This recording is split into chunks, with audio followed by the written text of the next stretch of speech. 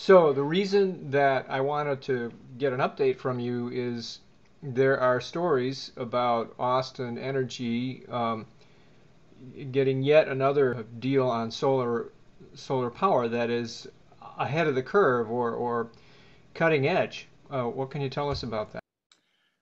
That's correct. As part of the climate protection and generation plan that was adopted by Council in December, we issued a 600 megawatt RFP for solar. This was based on the good response that we had on the 150 megawatt request, which was under $50, which was really world news making when we did that. We issued the 600 megawatt RFP and received over 8,000 megawatts of responses.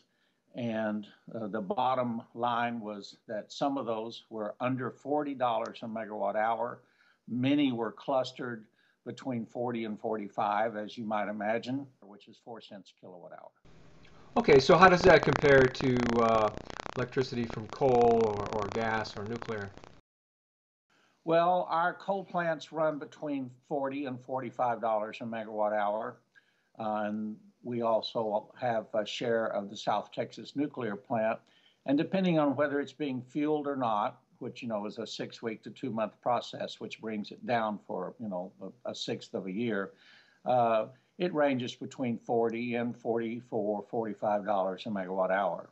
And of course, natural gas, even at $3, is probably trading at 285 or 290 today, but even at $3, natural gas through a combined cycle will be closer to $60 or 6 cents through natural gas through a simple combustion turbine, which is what you use in Texas in the late afternoon to meet peak. Those are still going to be in the $70 to $90 range.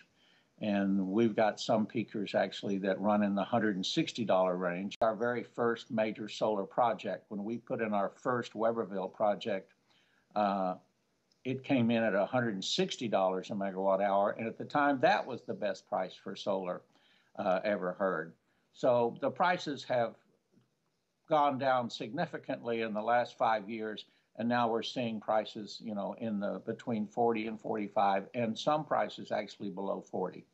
Okay, so break that out. A lot of people might not understand what is peaking power and why it's important and what the advantage is for solar there. Well, in old utility parlance, and I apologize for using it, but basically you have your nuclear power plants that you run all the time because you can't turn them off. You have your coal plants, which you can run up and down some, but you can't just turn them off.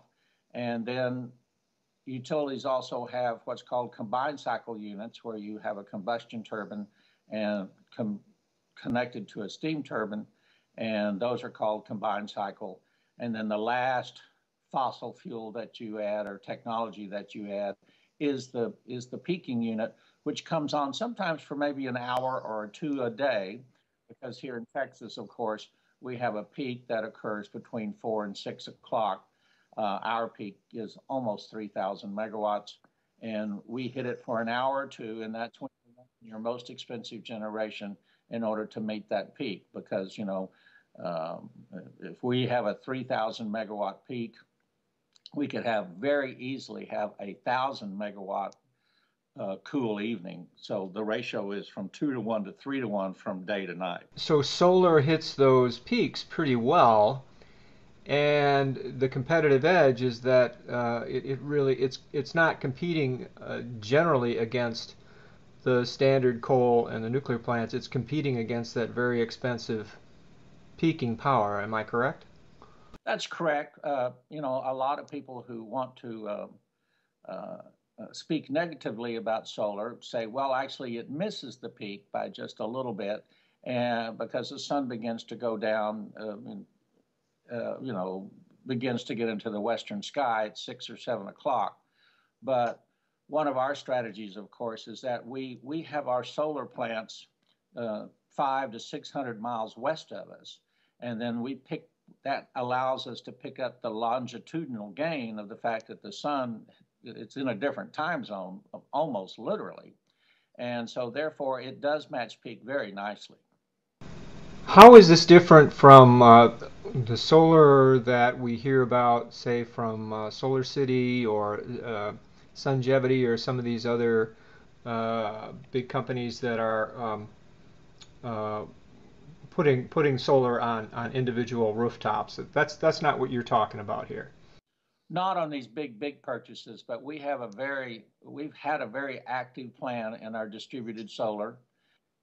We are up to about 50 megawatts right now of what we call local solar, which includes the Weberville project, and it also includes our rooftop projects. We are pushing we're pushing that envelope as much as we can, and it is solar on your roof is now, I always use the word parity. You know, it is roughly at retail parity right now, which means you can put solar on your roof at 10 or 11 or 12 cents. We happen to be a, a very cost effective utility to where our rates are at about 9.5 cents.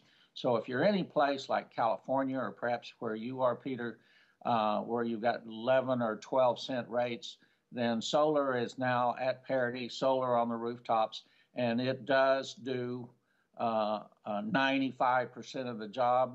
When you say 11 or 12 cents, you're talking about the price of electricity for per kilowatt hour. Correct. Yeah. So basically, you're saying that solar on the rooftops of a properly situated house is now competitive with buying that electricity on the from the utility as we normally do. Right. That's the reason the solar cities of the world are getting ready to have a very bright future.